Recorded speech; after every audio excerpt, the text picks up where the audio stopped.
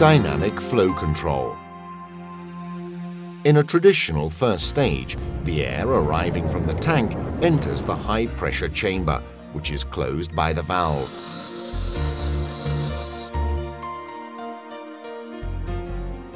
During inhalation, the diaphragm flexes, opening the valve and allowing air to flow toward the low-pressure ports. In all of its first stages, Mares uses a system called DFC, Dynamic Flow Control. Let's see what DFC is and how it influences performance.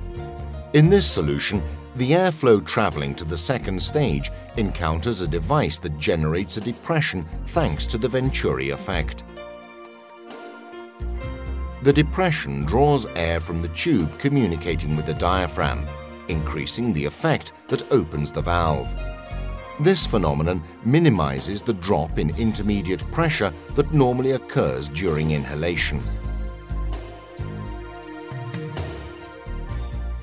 In this second solution, the Venturi effect is utilized in a different way.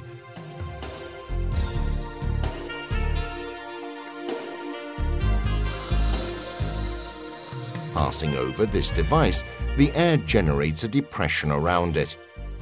This depression interacts with the diaphragm.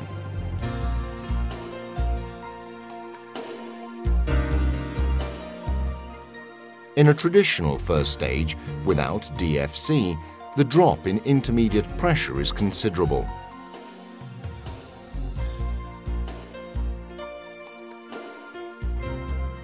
In a first stage with the DFC system, the drop in pressure is noticeably reduced.